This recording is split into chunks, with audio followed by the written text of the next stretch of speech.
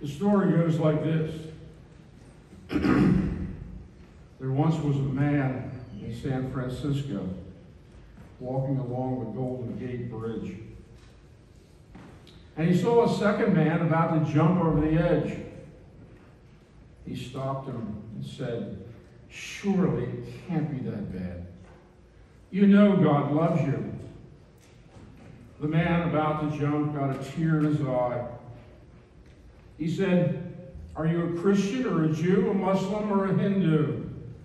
The fellow said, "I'm a Christian." "Me too." "Are you Protestant or Catholic?" "I'm Protestant." "I am too." "What franchise?" "I'm Baptist." "So am I." "Northern Baptist or Southern Baptist?" "Northern Baptist." "That's a miracle." "I am too." "Are you Northern Conservative Baptist or Northern Liberal Baptist?" "Northern Conservative Baptist." "Me too." "Are you Northern Conservative Fundamentalist Baptist or Northern Conservative Reformed Baptist?" "I'm Northern Conservative Fundamentalist Baptist Carl Ripley." "Me too." "Are you Northern Conservative Fundamentalist Baptist Great Lakes Region or Northern Conservative Fundamentalist Baptist Eastern Region?" "I'm the Northern Conservative Fundamentalist Baptist Great Lakes Region." "So am I." "Are you Northern Conservative Fundamentalist Baptist Great Lakes Region Council of 1897 or Northern Conservative Fundamentalist Baptist Great Lake Region Council of 1912?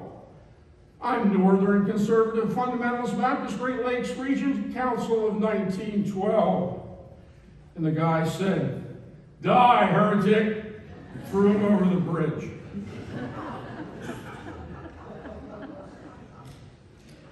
Doesn't take that much, does it?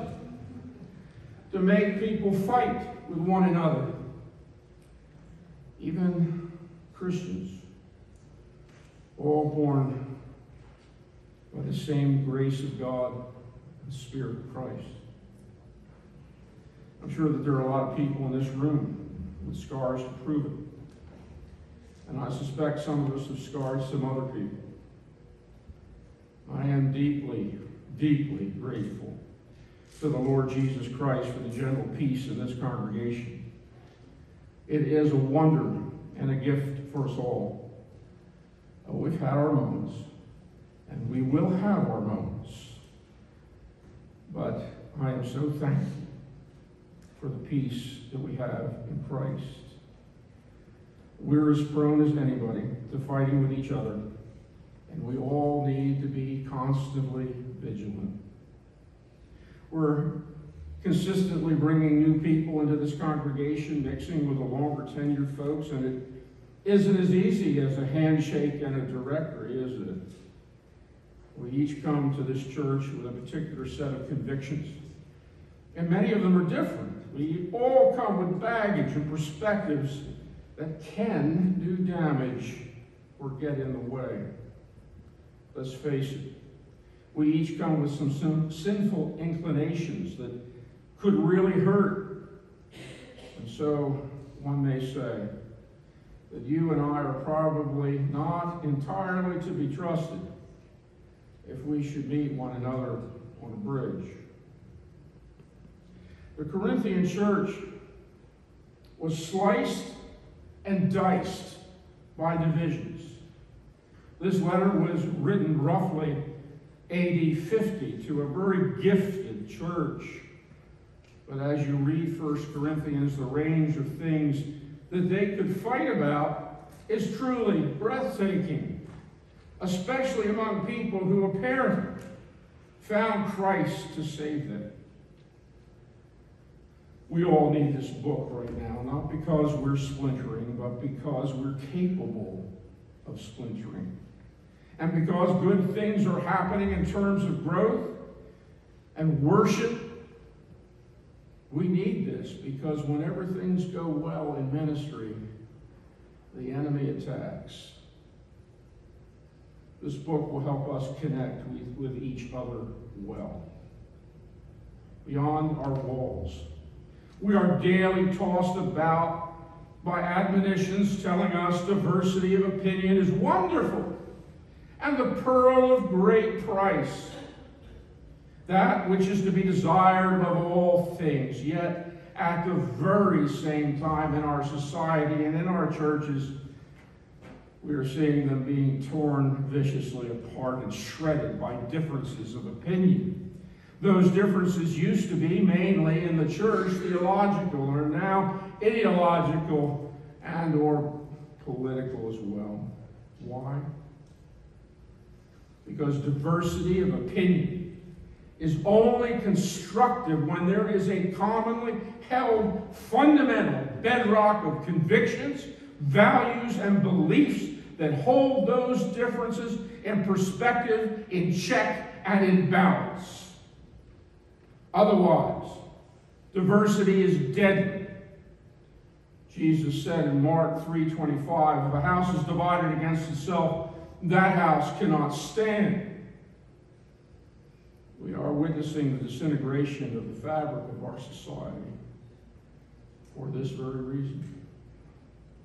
Now, in this moment of history, both for the church and for our nation, we must send out a clarion call for unity. We must lift up, especially in the church, that which we hold to in common, that which we believe, and cling tightly to it. The late General Colin Powell wrote this. On the speech circuit, he said, I tell a story that goes to the heart of America's longing. ABC correspondent Sam Donaldson was interviewing a young African-American soldier in a tank platoon on the eve of the Battle of Desert Storm. Donaldson asked, how do you think the battle will go? Are you afraid? The soldier replied, we'll do okay. We're well trained, and I'm not afraid. The GI answered and gestured toward his buddies all around him. And he said, I'm not afraid because I'm with my family. The other soldiers shouted, tell him again! He didn't hear you. The soldier repeated, this is my family, and we'll take care of each other. Powell goes on to say that the story never fails to touch me or the audience. It is a metaphor for what we have to do as a nation. He says we have to start thinking of America as a family. We have to stop screeching at each other, stop hurting each other, and instead start caring for, sanctifying for, and sharing with each other. We have to stop constantly criticizing, which is the way of the malcontent, and instead get back to the can-do attitude that made America. We have to keep trying and risk failing in order to solve the country's problems. We cannot move forward if cynics and critics swoop down and pick apart anything that goes wrong to a point where we lose sight of what is right, decent, and uniquely good about America. What Colin Powell says about coming together in our nation applies even more emphatically to the body of Christ. How do we move forward toward that kind of unity? 1 Corinthians gives us some pointers. It seems like every page of this book is addressing some kind of problem. But the way 1 Corinthians starts is rather startling because it is so positive in the first verses. Paul, called to be an apostle of Christ Jesus, by the will of God, and our brother Sosthenes, to the church of God in Corinth, to those sanctified in Christ Jesus and called to be his holy people, together with all those everywhere who call on the name of the Lord Jesus Christ, their Lord and ours. Grace and peace to you from God our Father and the Lord Jesus Christ. I always thank God for you because of his grace given to you in Christ Jesus. Let's start with grace. Grace is a binding agent for us as the people of God. Grace binds us to the body of Christ. Thank God for that grace that binds us together in Jesus. Paul's thinking back to how he saw grace work when he went to Corinth. Corinth was a tough place. It was a wicked city. It was a cosmopolitan city, and it was not friendly to the gospel, and it wasn't very friendly to Paul. He remembers how he came into the city frightened. He'd just been rejected by the philosophers in Athens, not far away. He came through the pressures of a government. God moved a couple named Aquila and Priscilla to Corinth, a welcoming party, so to speak, for Paul. They even did the same thing. He remembers that with fondness, and he remembers how the Lord arranged for Timothy and Silas to come south to help. He remembers how Crispus, the head of the Jewish synagogue, and his entire household came to faith in Jesus. So many other Christians heard him, believed, and were baptized, and this is all recorded in Acts 18. He remembers how, when the work was at its most dangerous and difficult, the Lord appeared to him in a vision, which was a rather rare occurrence for Paul, and God said to him, "Do not be afraid. Keep on speaking. Do not be silent, for I am with you. And no one is going to attack or harm you, because I have many people in this city." So when Paul writes these words, I always thank God for you because of his grace given to you in Christ Jesus. He has many memories, powerful evidences of God's grace in mind. It took no less grace to bring us together assembled here this morning. It didn't happen in the same way, but it took just as much grace. Each Christian here has been drawn from their lives from all over and has a unique story and witness of God's grace.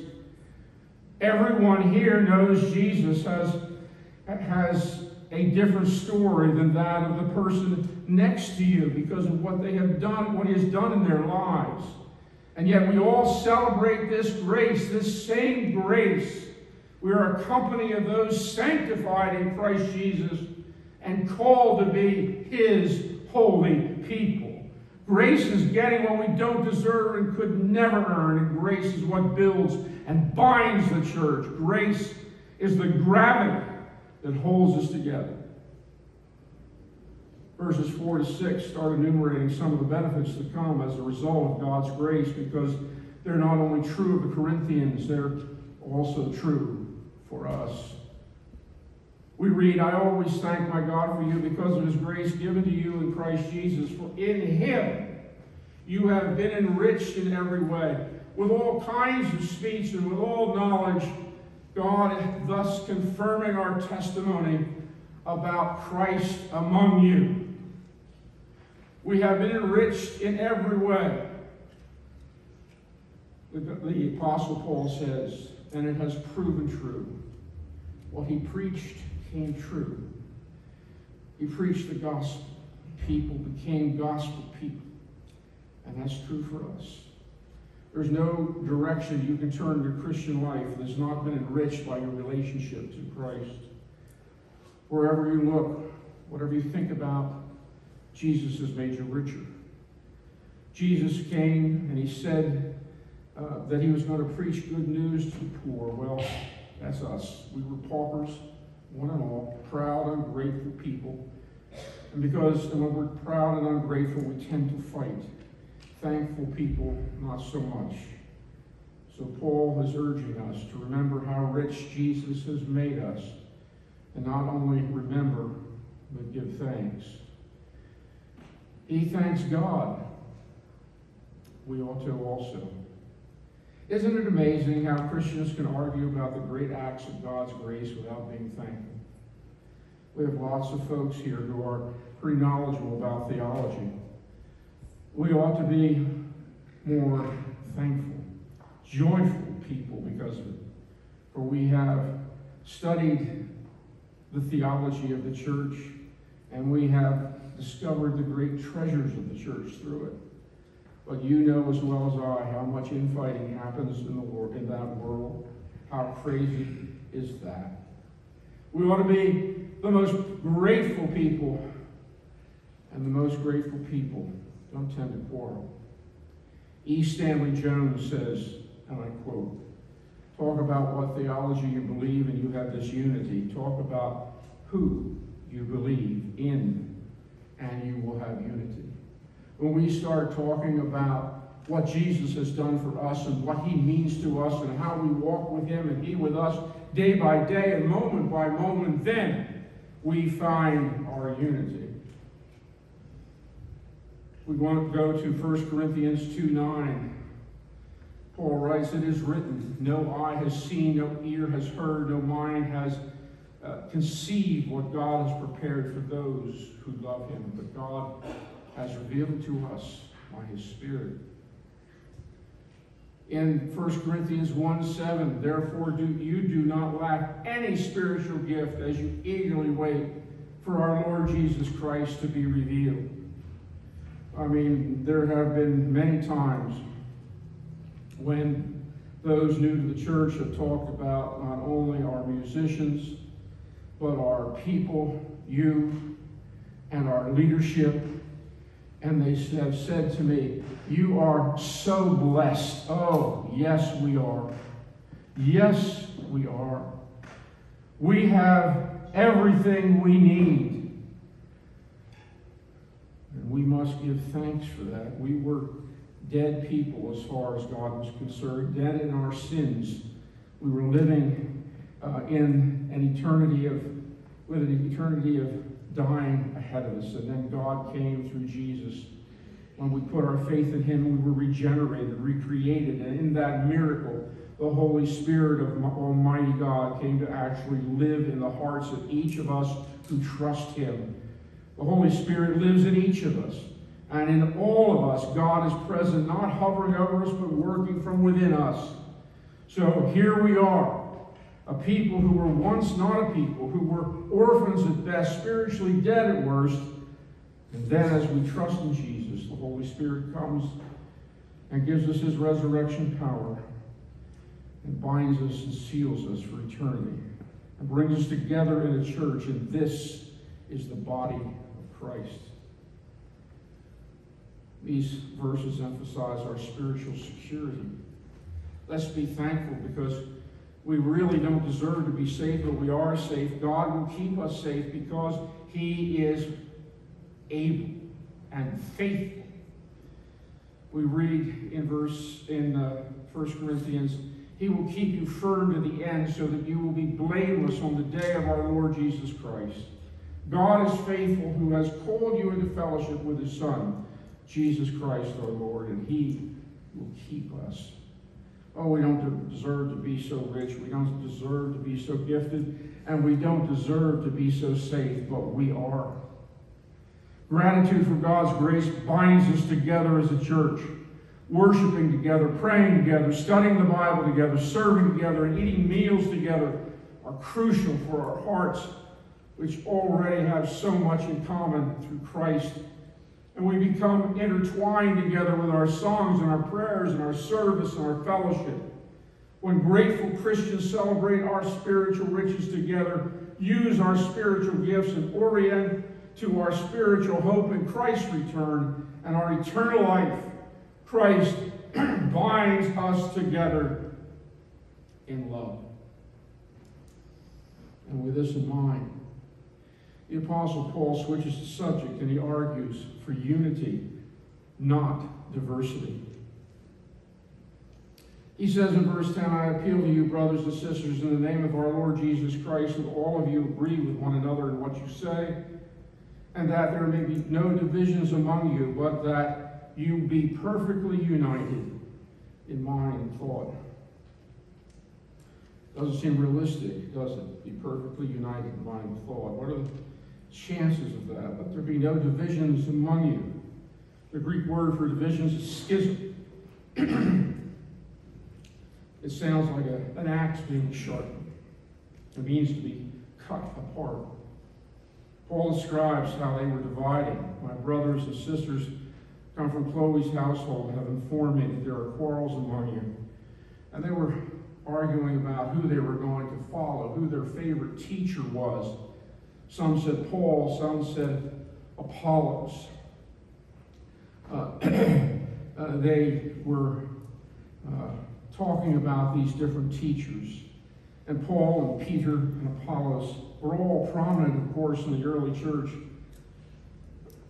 Paul will say very shortly that he planted in Corinth, and Apollos, another great teacher, watered it. He says, but God gave the increase. God gave the increase. The problem wasn't with these guys. It's clear that all these men were powerful personalities, and people tend to follow people like that. And they easily brought a different angle, a different approach, a different perspective to the way that they taught the gospel. Not contradictory, just different. But each teacher does that. And the church is better for having a variety of voices and personalities expressing the truth of the gospel. Why do you think we have the different gospels? For that very purpose. We don't have to agree on every single point. That's not what Paul's saying. That's not possible. Paul and Peter had things they didn't agree on. Paul and Barnabas had disagreements. Remember this. Among those saved by Christ, diversity is good if its cornerstone is Jesus. But without that, diversity is dead. We don't all have to sing the same line, but Jesus really does expect us to harmonize. In verses 13 and 17, Paul says, is Christ divided? Was Paul crucified for you? Were you baptized in the name of Paul? You might get the sense from this that Paul didn't think the baptism was important. That's not the case at all. It just wasn't his main thing. Christianity, Christian unity, takes work. And it takes grace from God. Finally, Paul says, lest the cross of Christ be emptied of its power. When we walk away from the cross to form a group, even over theological differences, we have emptied the cross of its power.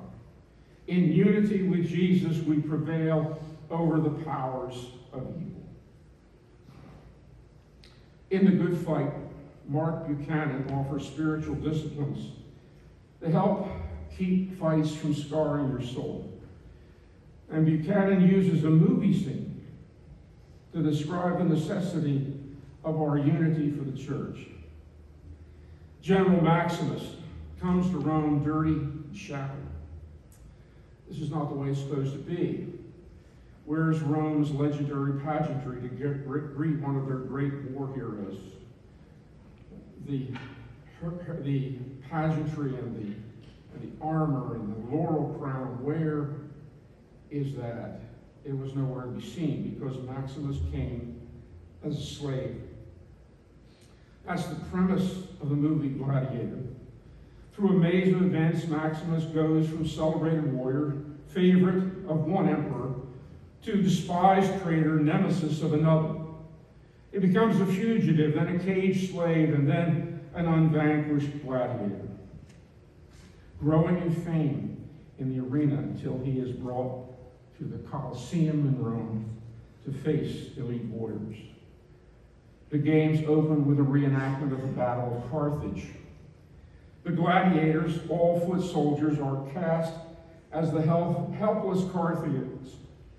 It's a stage for slaughter.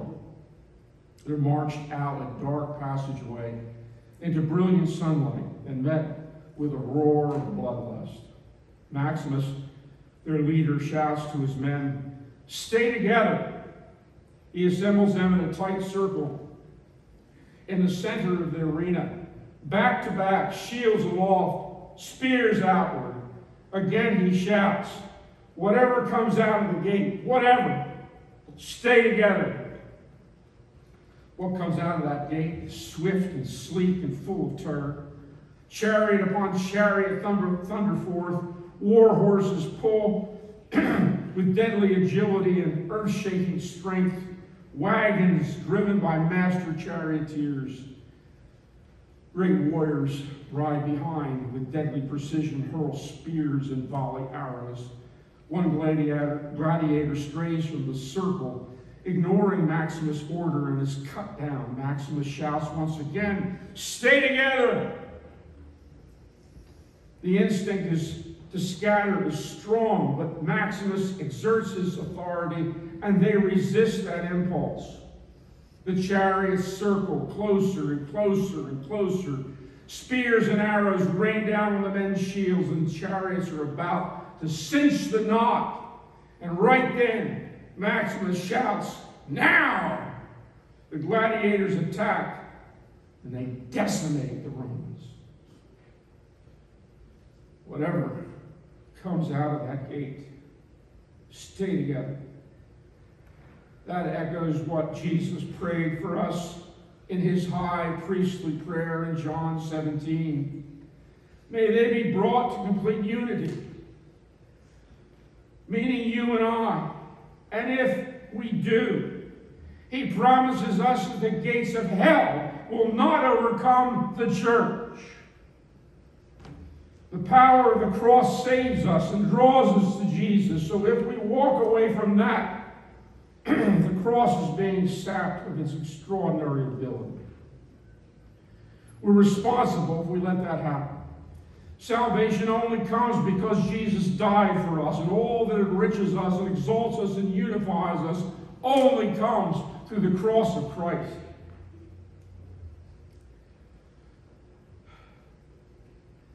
When Sue and I left the church we had served for almost 20 years as the founding pastor and wife in Talmadge, Ohio, the reverberations were pretty significant. As we gathered for our final Sunday, some people told me they couldn't imagine how the church could still be their church if I wasn't there. I said to several of them, God is the one who's been working with you and in you, not me. Not me. Did you think it was me when your heart was stirred? When the word resonated with your soul? Did you think that was me? That wasn't me. That was God. Did you think it was me who knew just when to give a word of encouragement or a scripture or a gentle touch? Do you think it was me who moved you forward in Christ? Did you think it was me? No. It was Jesus. And he will still be with you.